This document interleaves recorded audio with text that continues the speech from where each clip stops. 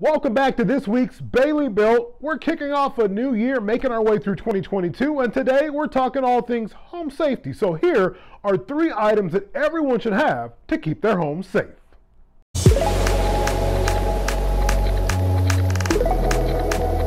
Being able to protect your home from the threat of fire is important. Here are 3 critical pieces to help keep any home safe. We begin with the First Alert smoke and carbon monoxide alarm. This unit, model PC1210, is battery powered. Now they also have other units that can be wired into your home's electrical system. The package boasts that the unit is a slim profile and also has no low battery chirp, something that has been a source of irritation for many over the years. I'd like to thank our friends over at Westlake Ace for giving us a hand with identifying these items. I'll add links to each of them in the description below. We open the package for a closer look at the unit.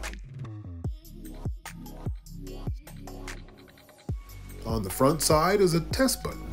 This will help to ensure the unit's working. On the back side is a slider switch which allows you to activate the battery inside the alarm. And you can also slide the switch to the opposite direction to deactivate it once it's time to replace it. The package also contains a set of screws including wall anchors. I chose instead to use drywall screws.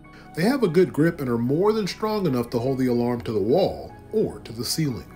The unit also includes a mounting plate with pre-cut holes that will allow the fasteners of your choice. Next up, we move to the fire extinguishers. Inside the home, the kitchen is one of the most common places that fires happen. This First Alert fire extinguisher is made for the kitchen.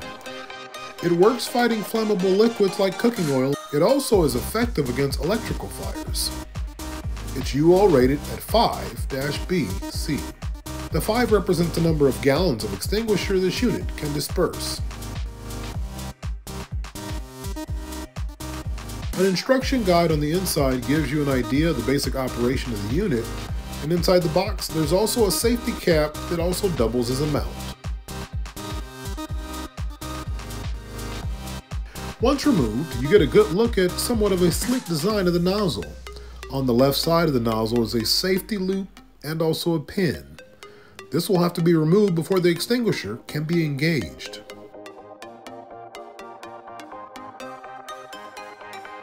On top, a small green button offers a pressure test.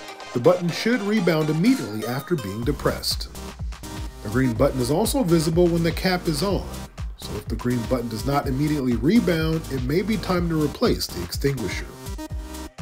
Beyond the kitchen, other problematic fires we see often happen in garages. Now this garage fire extinguisher is built to handle bigger fires. It has a commercial grade metal valve and it's also rechargeable. The unit carries a UL rating of 10 BC. It also is able to handle both those flammable liquids and electrical equipment. Other extinguishers carry ratings that include wood or paper, and a variety of special chemical treatments that are available depending on your needs. For multi-level homes, it's recommended that you have a unit on each floor. Like the kitchen unit, the garage unit also comes with a mount that will allow it to be hung on a wall, and inside the packaging was also a manual. This unit has a metal gauge which lets you know when it needs to be serviced. It also has a metal pull pin and tamper-proof safety seal.